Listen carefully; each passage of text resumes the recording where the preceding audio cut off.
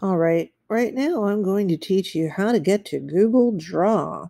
First of all, you click on the waffle, the 9 dots up here next to your Gmail avatar. So click on that. You're going to go to Docs. I know that's not Google Drawing, but it's the same kind of thing. All right, down here there's a plus sign. Up here is probably your plus sign.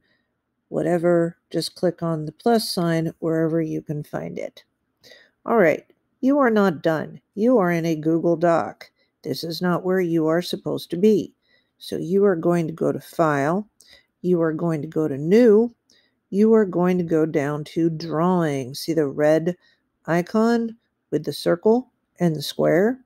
Yes, that is where you are supposed to go. Now, you will know you are in the right spot when you see the grid background.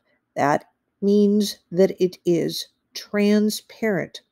It would not be white. If you were to print something that had holes in it and it had the grid showing through it onto, let's say, a colored t-shirt, it would show the color through it because this is transparent.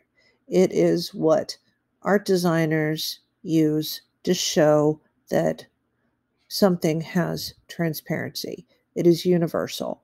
It'll be the same way in Photoshop, okay, which is the industry standard. So, anyway, that's it.